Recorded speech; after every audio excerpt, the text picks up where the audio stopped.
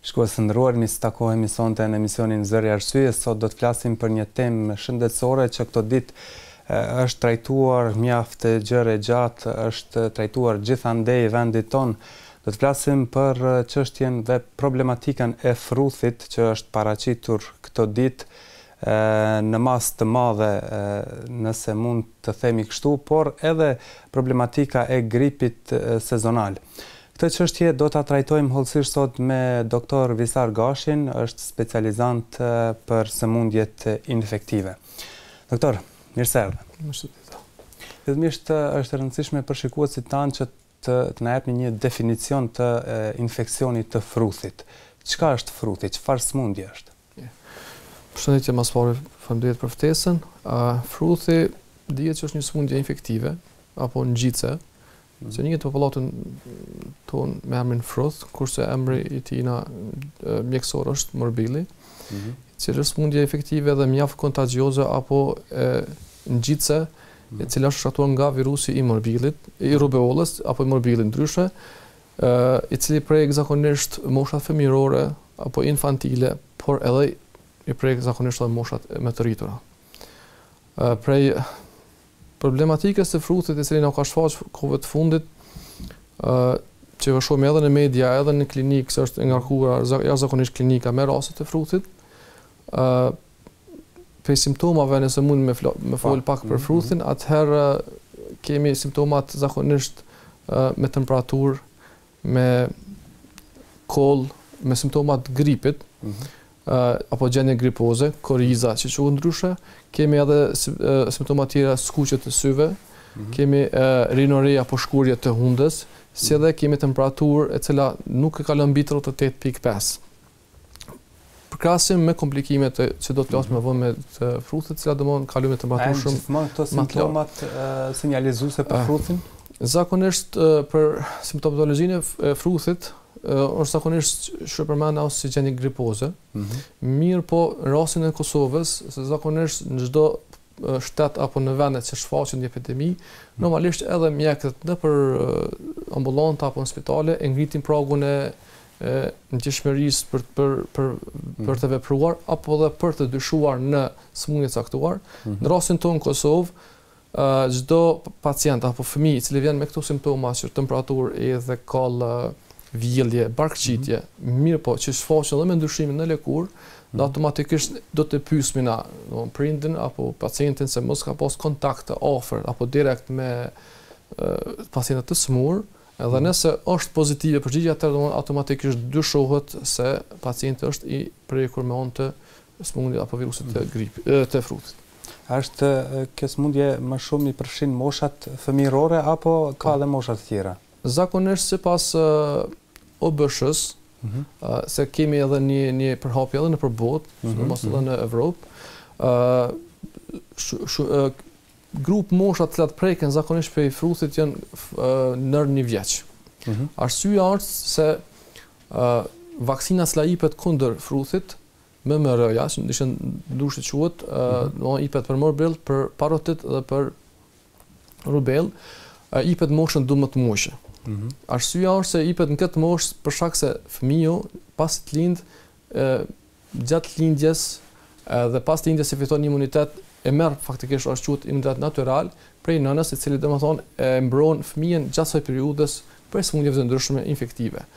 Edhe sipas OBSH-s dhe shkencëtarëve që kanë punuar në këtë drejtim, është se nëse jepet më herët vaksina, atëherë do të ketë një si me thonë luftë në organizëm prej imunitetit të nënës me vaksinën. Pra do të ketë një kundër efekt? Jo, mirë po nuk do të ketë mundësi me prodhu imunitet vaksina në organizmin e fëmijës, andaj preferohet moshën 12 muajshe të jepet vaksina për MMR, e që shumica e fëmijëve tonë në Kosovë janë në këtë moshë.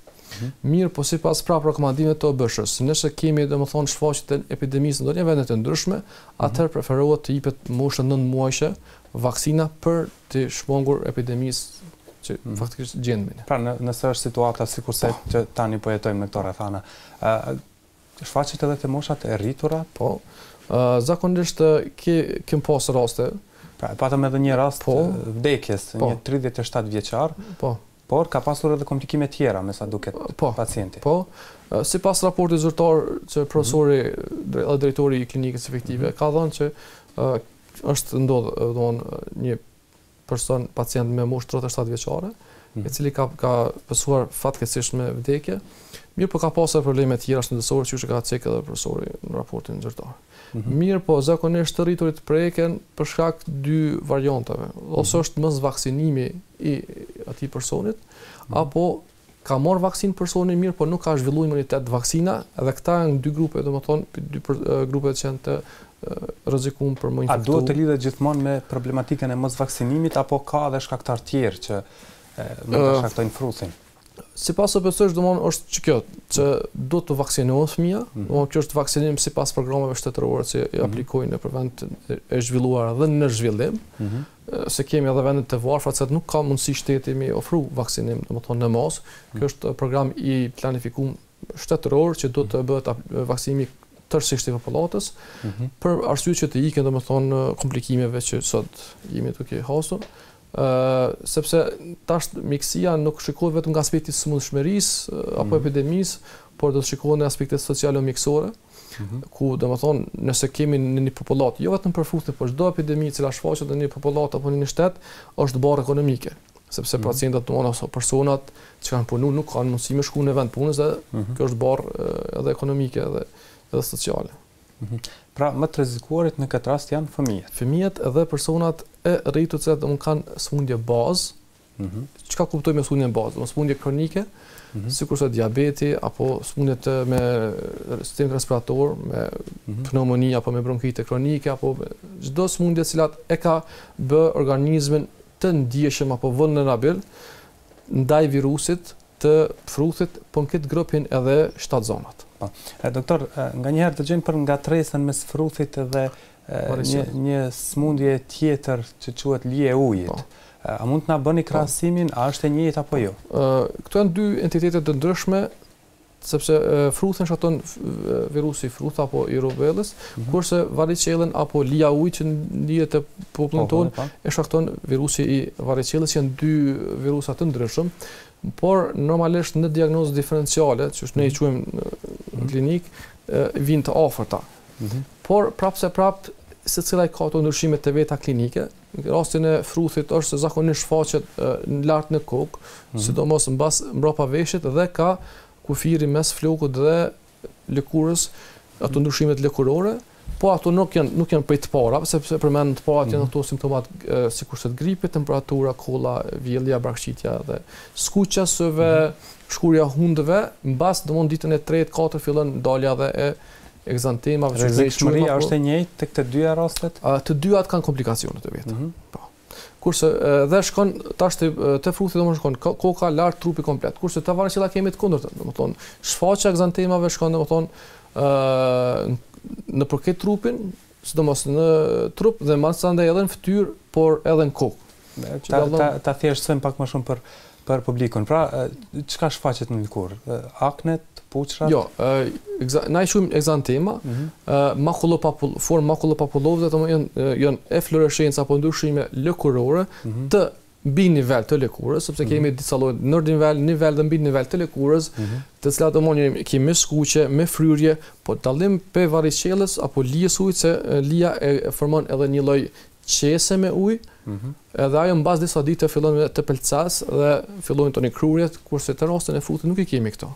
Kemi vetëm fryrje, edhe që dallon prapë varicellës, se këto egzantema apo çfarë puçra, se nuk kanë formën se ato pushtat janë në aspektin mjekësor quhen abscesa apo folikulit apo emra të ndryshëm, varsisht prej stadeve të infeksionit.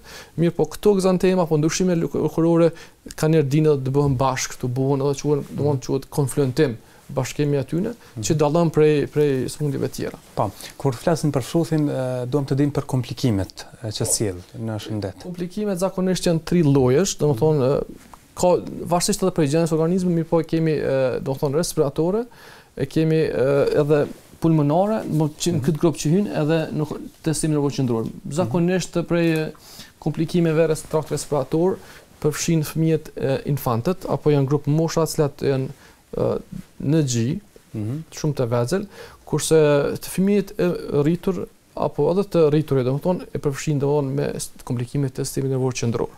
Prej komplikimeve respiratore kemi domethënë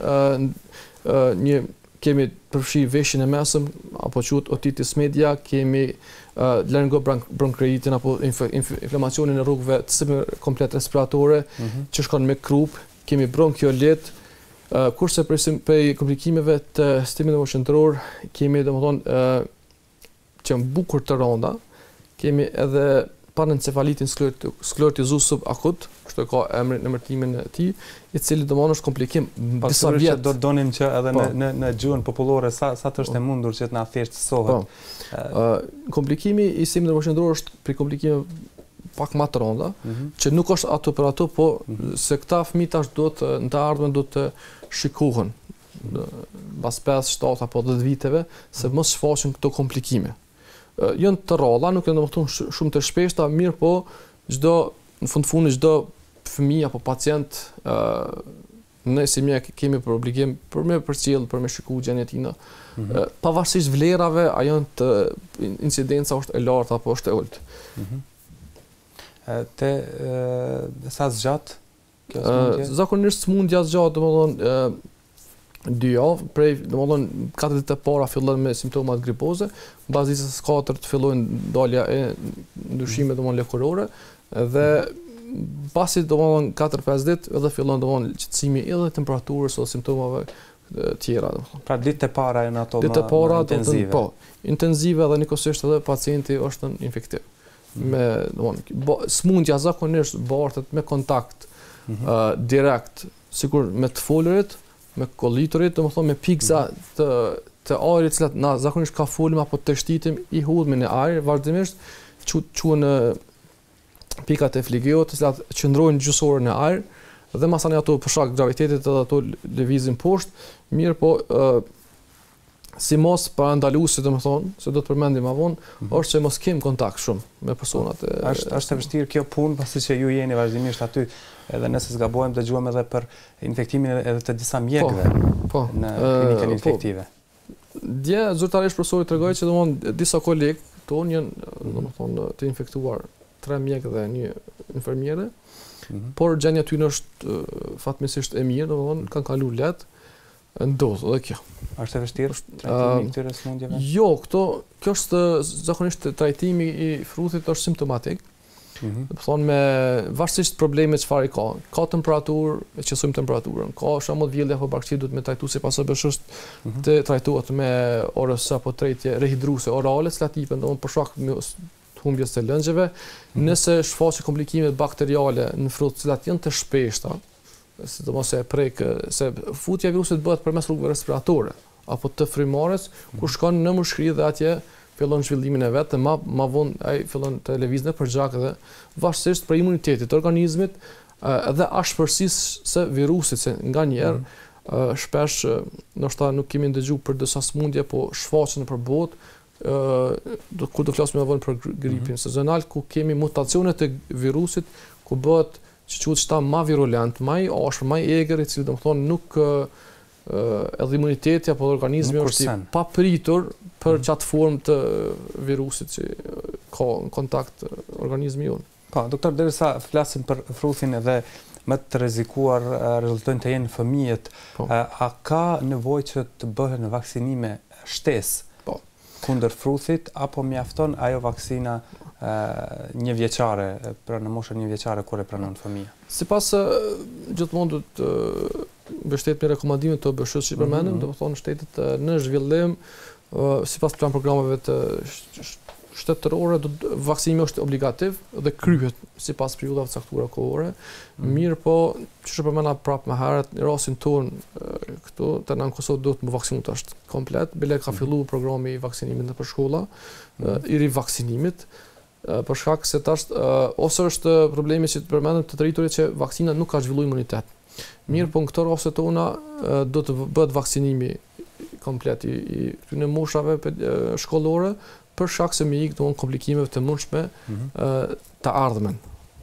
Sepse tash për me bë një lloj sondazhi apo screening që quhet në anglisht, për me bë me shikuese cili fëmijë ka kriju apo nuk ka kriju imunitet, do të mjete financiare enorme, ku skemi, domethënë do të tash ti për me shiku a ka apo s'ka imunitet, kjo është çështje që nëse shtetet më të zhvilluara në botë nuk mund të marrit.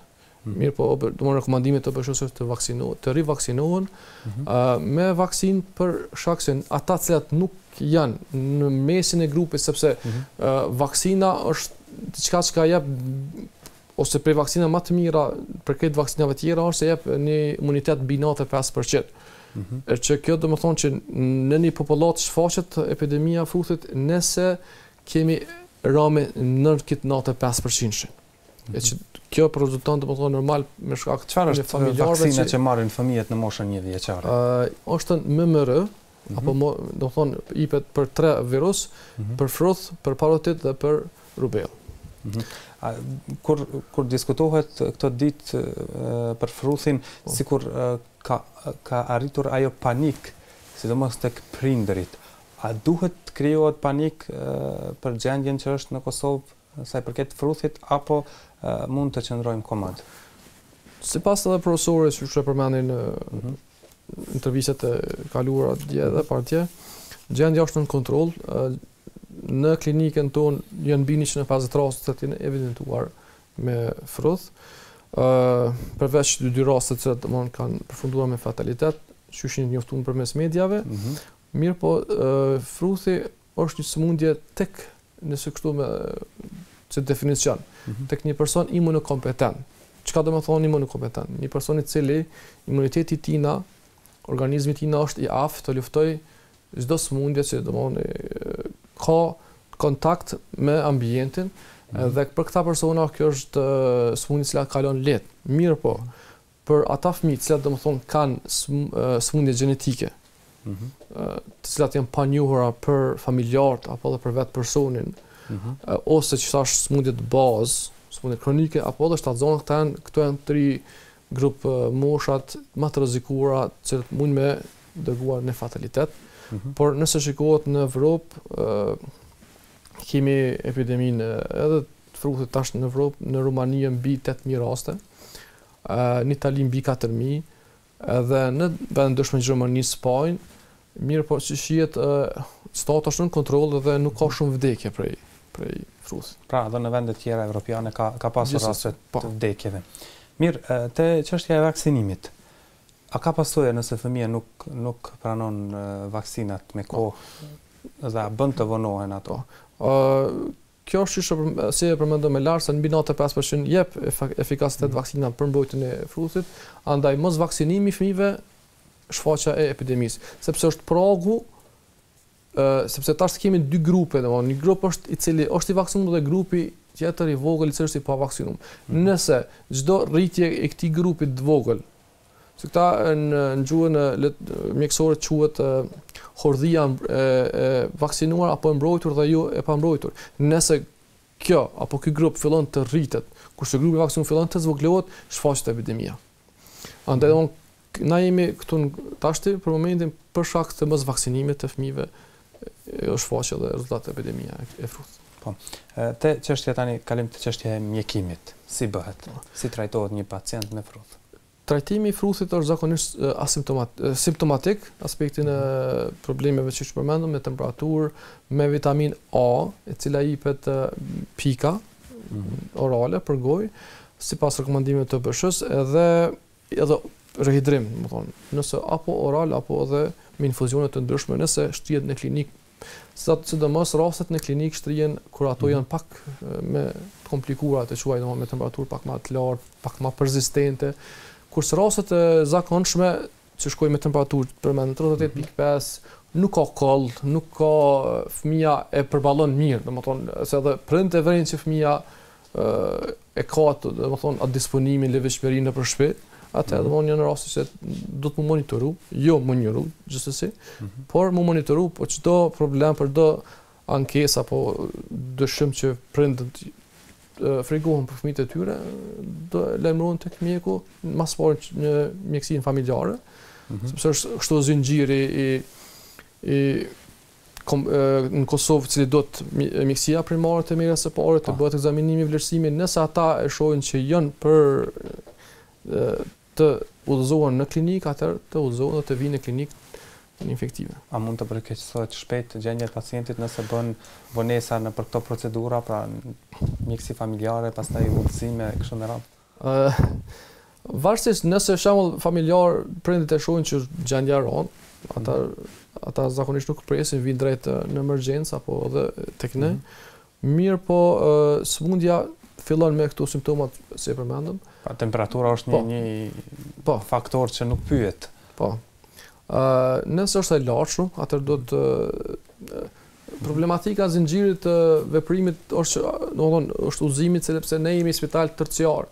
Kjo është që fatkeqësia që Prishtina nuk ka spitalin vet, dhe normal si qenë klinikë universitare dhe si klinikë kodër të qenës klinikë universitare, jemi që është edhe limituar veni, domethënë është mbi për 150 pacienta klinika, edhe ku që përmendëm që 150 pacienta kanë qenë të shtrirë, dhe ne jemi si referencë për këtë Kosovën. Tash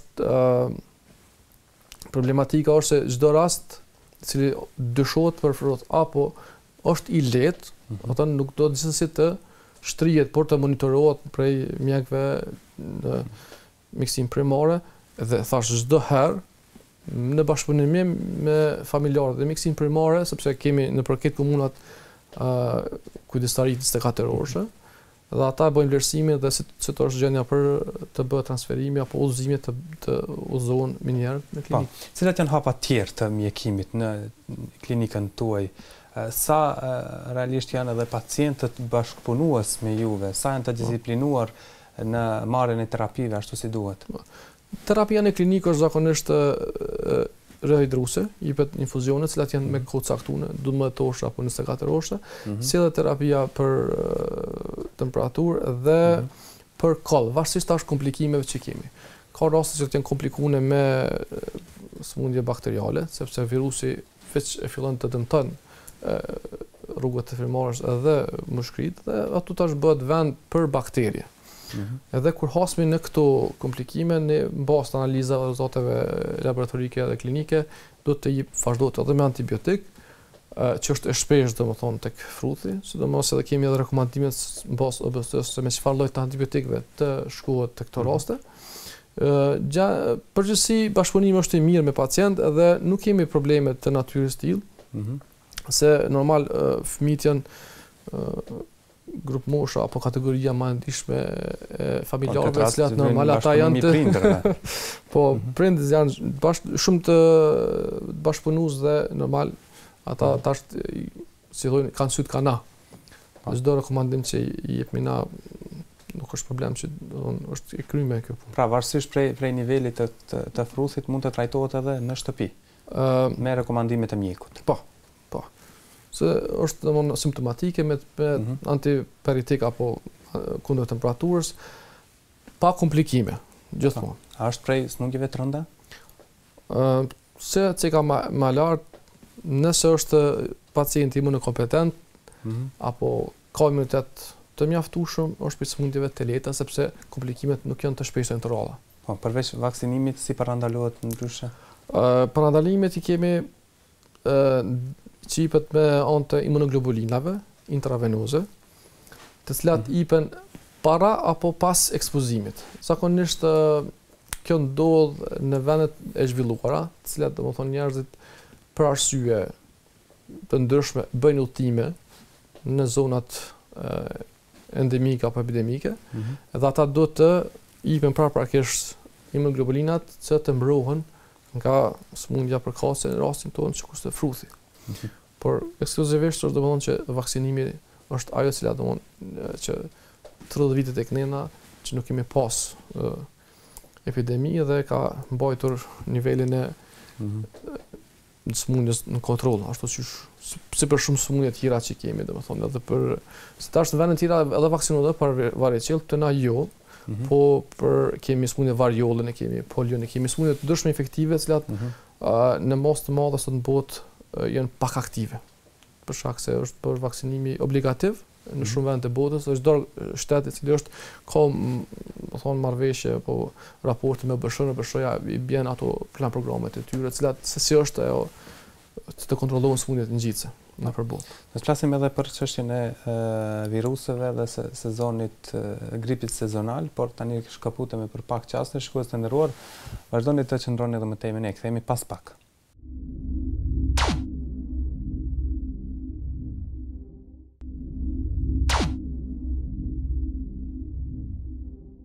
Vazhdojmë tutje shikues të nderuar, jemi me mjekun në studio dhe në pjesën e parë trajtuam çështjen e fruthit dhe e kuptuam se si paraqitet, si mjekohet dhe si mund të parandalohet kjo sëmundje, ndërsa tani do të flasim edhe për çështjen e gripit sezonal. Tashmë jemi në vjesht dhe po i afrohemi edhe ditëve të ftohta.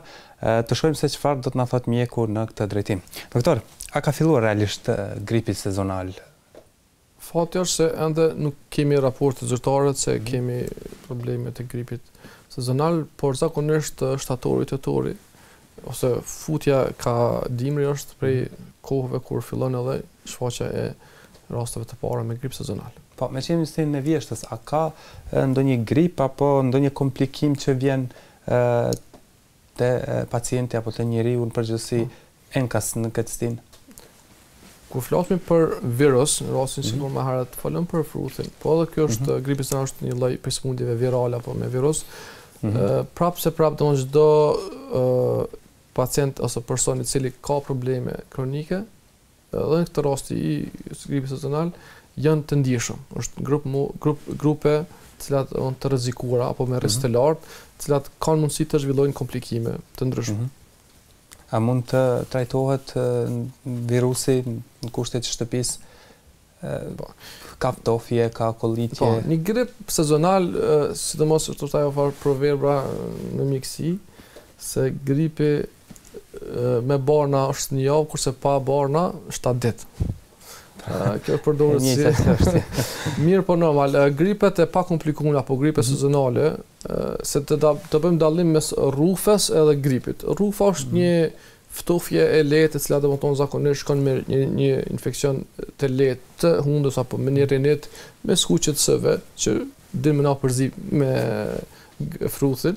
Mirë po është skuqe syve, shkurje hundës shumë, të shtitje, mund edhe me koll, por që gjendja e përgjithshme e pacientit është e mirë, e kënaqshme, mund të trajtohet në shtëpi me paracetamol, varësisht është ushqimi apo doza të ndryshme që ipen tek varësisht prej moshës edhe peshës trupore, por edhe me çajna me vitaminë C. Nuk është e nevojshme. A ka ndonjë alergji? Çdo stini ka alergjitë e veta, po të ndryshme, sidomos në pranveri kemi kur fillon me dal poleni. Poleni, po. Edhe tash kemi sidomos fillimi i vjeshtës, personat apo njerëzit përgjithësi fillojnë të përgatiten për dimër. Kemi problematikën edhe të berejzve, se zakonisht këtë kohë dhe ata fillojnë të ikin nga jashtë të futen brenda, në për shtëpia të banuara, dhe kemi bartje të sëmundjeve të ndryshme. Mirë, po përgjithësi edhe alergjit, edhe gripat, prapë se prapë imuniteti është ai cili i lufton edhe e bën atë balancin mes njëjve dhe sëmundjeve, por njëkohësisht edhe me qenë vëdijshëm edhe popullata, se tash duke falëndruar edhe teknologjisë, edhe informimit, ka mundësi personi edhe nëse është lajë nga aspekti shkencor apo mjekësor me hy të lexon, qoftë për gripin apo për alergjinë apo për çdo sëmundje, dhe të vërtesohet për veten e vet. A ka sensibilizim të mjaftueshëm për qytetarët? Njoftohen si për çështjen e fruthit që folëm më herët, por edhe për gripin sezonal? Sidomos nëpër ambulanta, se unë kam punuar më herët si mjek në mjekësinë familjare në Lipjan, atje në qendrën në emergjencë, shubinë emergjent, dhe normalisht edhe për ministrisë, po edhe për organizatave të ndryshme, qoftë apo BSH apo organizata tjera që merren me këto bin ato farë fletushka apo lloj postera, vendosen nëpër mure apo objekte të ambulantave, por normalisht gjithsesi mendoj se ka nevojë për fletushka të vogla të vazhdueshme për çdo sezon, varësisht prej problematikës që kemi. Për shembull, në rastin e fruthit tash të bëhet një shpërndarje më e madhe nëpër tërë Kosovën sa përket simptomatologjisë, trajtimit, rrezikut, si edhe vaksinimit të frutit, por edhe tek gripi sezonal apo edhe alergji të ndryshme, është mirë të bëhet edhe matutje edhe më shumë qoftë përmes internetit, qoftë përmes fletushkave, qoftë përmes edhe aplikacioneve të ndryshme, se sot jemi të jetu në kohën e teknologjisë ku kemi aplikacione të lloj-lloj ndryshme, qoftë edhe mjekësore. Edhe kjo është çka sepse parandalimi shpesh është më i mirë se vetë trajtimi apo shërimi i sëmundjes. Dhe derisa nuk kemi raste të gripit sezonal të paraqitura deri më tani, por pritet që ndoshta edhe të ketë, çka duhet të ketë parasysh pacienti, cilat janë ato simptomat kryesore që duhet ta çojnë pacientin te mjeku? Përveç temperaturës e thës kollit, atëherë çdo problem që fillon me frymëzanje, pacienti nuk e ndjen veten rahat, nuk ka mundësi të merr frymë lirshëm apo ka ndryshime në lëkurë, vren të tjerë sepse merr frymë shpejt, nuk mund të nxjerr apo frymërin apo të merr frymë, apo ka nxirje apo cianot, quhet me emrin shkencor cianoz, një zverdhje, një zverdhje po një ngjyrë kaltër e merr në fytyrë, apo edhe ndryshimet e tjera, sepse gripi apo viruset din të sulmojnë pjesë të ndryshme të organizmit, çdo situatë apo komplikim përveç që përmend domo temperaturë e një koll i lehtë, jo produktiv, jo me kelbaz, do të rrit alarmin për të kërkuar ndihmë tek mjeku, por jo për çdo grip apo për çdo gjendje gripoze, nëse është problem me shkurje hundës apo një temperaturë e cila menaxhohet shpejt, të menaxhohet shpejt. A ka masa të mbrojtëse që mos prekemi prej gripit sezonal? Janë disa masa, shembull, sikur është e para është pastrimi i durve çdo herë mbas kontaktit, bisedës me personat. Nëse jemi jetojmë në një vend ku ka shfaqje, domethënë të gripit, të përdoren edhe maska. Zakonisht nuk është në Kosovë praktik, por vend të ndryshme Kina, shpesh dhe shumë na shton për televizion që ka njerëz që lëvizin me maska për shkak se kemi bipopullim, po, ose rritje të madhe të popullsisë. Zakonisht qerdhet, shkollat, kazenat ushtarake, spitalet të ndryshme, apo edhe ata persona që janë me tmeta psiqike, që janë të vendosur nëpër vende të objekte speciale, këta janë grupe apo kategori të njerëzve në shoqëri që janë më të prirur për infeksionet apo grip sezonal. Ekziston edhe vaksinimi për personat të moshuar? Po. Po tash varësisht është prapë kemi 3 kategoritë e rrezikuar të gripit sezonal. Kemi fëmijët vegjël, infantët, grasa zona dhe të moshuarit. Por të na në praktikë Kosovë është sidomos vaksinimi i personave të moshuar mbi moshën 60 vjet. Ata që kanë sëmundje domethënë kronike, sikurse është diabeti, hipertensioni, sëmundje të ndryshme mushtrore, kronike, këta do të vaksinohen për me ikë ndonjë komplikime të mundshëm, sepse virusi kur të fut në organizëm edhe e gjon një organizëm të dobësuar me imunitet, atëherë ai do të jetë shumë më i ashpër në krahasim me një organizëm i shëndosh i cili domethënë e mbron veten. A është funksionale kjo praktikë e vaksinimit tek ne? Në bazë praktikës teme si mjek, kur komponuar në Lipjan atje, edhe sigurisht për vende tjera, ka vedisim, është vedisim, barem vinë edhe pyesin këta kategoritë njerëzve, apo i çojnë fëmijët e vet, se a kanë ardhur vaksinat e gripit, kur vjen koha, domethënë. Pra ka të interesuar që gjithsesi, po. I rinë gati shëndetit. Doktore, dhe për fund do donim disa këshilla të përgjithshme për të ruajtur shëndetin, sidomos në periudha të ndihshme kur po kalojmë edhe në vendin tonë. Zakonisht të jetosh sot shëndetshëm apo është e vështirë apo jo? Po problemi është se tash ne kemi shumë fronte na kanë nda sot. Kështu ndotja ambientit apo ajrit, ushqimi jo kualitativ, apo me shumë pesticide, si edhe sëmundje të ndryshme që na shfaqen, domethënë. Këtë këto janë zinxhir që nuk mundesh ta vendos fajin këtu apo në atë pjesë. Mendimi im është se persona nëse dojnë të jetojnë shëndetshëm është se të kenë kujdes në zinxhirin e parë është ushqimi, konsumimi i ushqimit të jetë sa më natyral, sa më i freskët, të mos ketë përmbajtje të ndryshme qoftë hormonale apo pesticide sa më pak, edhe pse po mendoj që në këtë kohën tonë edhe smundjet ose problematika në agrikulturë është shumë e ashpër, sepse kemi tash këto preparatet bio ku kanë filluar edhe të na të rritet të vedisohen personat apo individet në vendin tonë, por janë problematike të kultivohen sepse kemi asnjë smundje që nuk po ka mundësi të ketë produkt pa bërë ato për vendosjen e pesticideve në për produktet apo ato që ata kultivojnë, mirë po mundësisht me i këtyre ushqimeve të shkojmë ushqimeve natyrale, aplikimin e çajnave, tas në Moskën e vjeshës, do thonë çajra të ndryshëm bimor, se vitamina C është një prej burimeve të cilat kemi në bim, kemi edhe në limon, por nuk është vetëm limoni, kemi edhe në lakër, edhe në spec, vitaminën C varësisht prej sasisë të sajna, mirë po konsumimi i sallatave, çajnave të ndryshëm, edhe normalisht pak më marrë edhe me aktivitet ose me rekreacion. Bile nëse nuk jemi që vrapojmë, bile dalim të ecim. Sidomos pas dite, mbas të krymë punë. Po, sepse edhe stresi është një prej faktorëve sot që diskutohet në botë, që shkakton domethënë edhe dëmtim apo edhe frenim të imunitetit.